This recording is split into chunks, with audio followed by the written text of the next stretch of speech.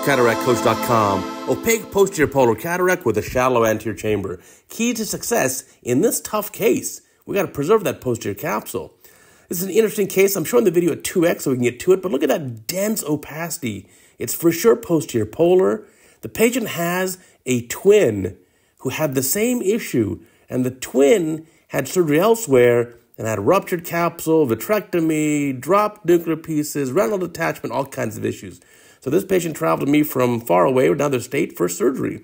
You can see there is that opacity. Now the tough part here is it's a small eye, shallow AC.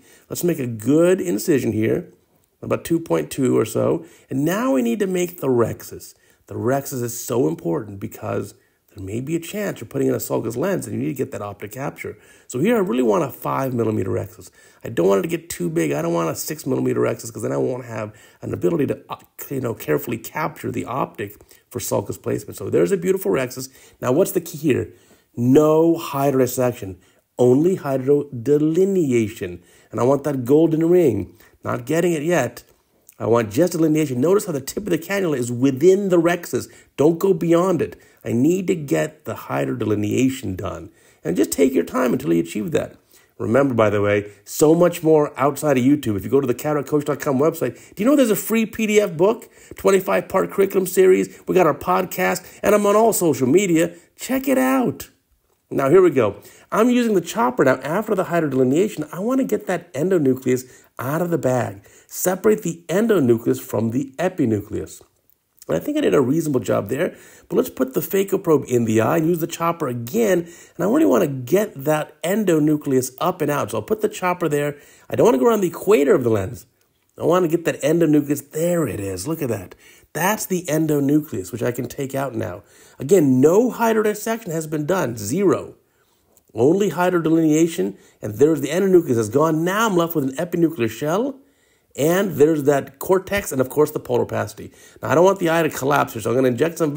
And now we're going to do viscodissection using the viscoelastic, the dispersive viscoelastic, carefully going under the rhexis and doing a viscodissection for all around that lens, cortex, and epinuclear shell. So now we've separated the cortex and epinuclear shell from the capsule, most of it, using viscodissection. So now putting the eye probe in the eye, we can just aspirate this. Now the advantage of viscodissection is that it's nice and slow and controlled. And if there is a break even, the viscoelastic will tampen out the break for you in that posterior capsule. But I think we're going to be okay here. We're going to just vacuum it up, get that cortex out, the epinuclear shell out, and we'll be very gentle here. And you can see that opacity is still there in the center. We're going to go for that last.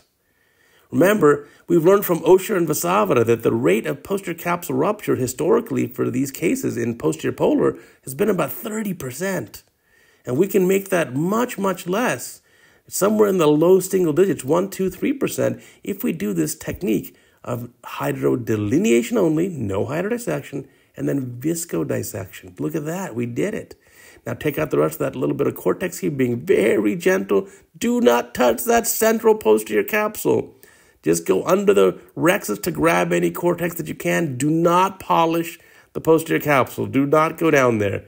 Now, inject your cohesive agent and don't let the eye collapse. Because just letting the AC collapse and letting that posterior capsule come upwards may be enough stress to rip it right open. So we want to keep that eye pressurized. So there it is. Now we're going to get the lens in. And our lens, again, it's a high-power lens. It's, I think, a 27 diopter lens. So we'll inject that in the capsular bag. This hyperopic patient is going for a post-op goal of emetropia or plano. And get that lens in nice and easy. And the single piece is nice because as it goes in, it opens up very slowly and in a controlled manner. There it is, 27 diopter lens. Let's get back here. Now to remove the viscoelastic, watch. I'll first seal up the main incision. Just a little bit. We'll do a little more later, but just to make sure it's a little tight so that when I come out with the eye probe, I don't want to collapse the eye again. So slow and gentle, removing the viscoelastic, nice and easy. There's a little lens strand. We can polish up a little bit if you want on the capsular rim, but again, this is a delicate case. And you can see there's still a tiny little bit of material on the posterior capsular centrally. We're not worried about it. You can do a YAG laser capsulotomy in a few months. So here we go. Let's try to get this quickly hydrated, get that AC pressurized. Hydrate the main incision more. Try not to let the AC collapse. Good. You can now readjust that lens position a little bit, get it nicely centered. There's that rhexis. Looks pretty good. 360 overlap. I'm happy. Ooh, that's a tough case. So posterior polar, definitely a case you need to learn how to do. Remember, no hydrodissection. Only do hydrodelineation, get the endonucleus out, and then do viscodissection in a slow and controlled manner with a dispersive agent to gently get out the rest of the lens material. Here's a limbal relaxing incision at the end of the case. Got to fix that astigmatism and a beautiful outcome. Hey, I want to remind you guys, there's a lot more besides just YouTube. If you go to the Cataract Coach website, there's a free Cataract Coach PDF book. Yeah, it's free. There's a 25-part curriculum series so you can learn phaco, free daily email, and of course, I'm on all social media. Check us out on YouTube, LinkedIn, Instagram. Oh yeah, follow my Insta for sure. Facebook, and then I'm also putting a new podcast every single week, and that's on any podcast service that you want.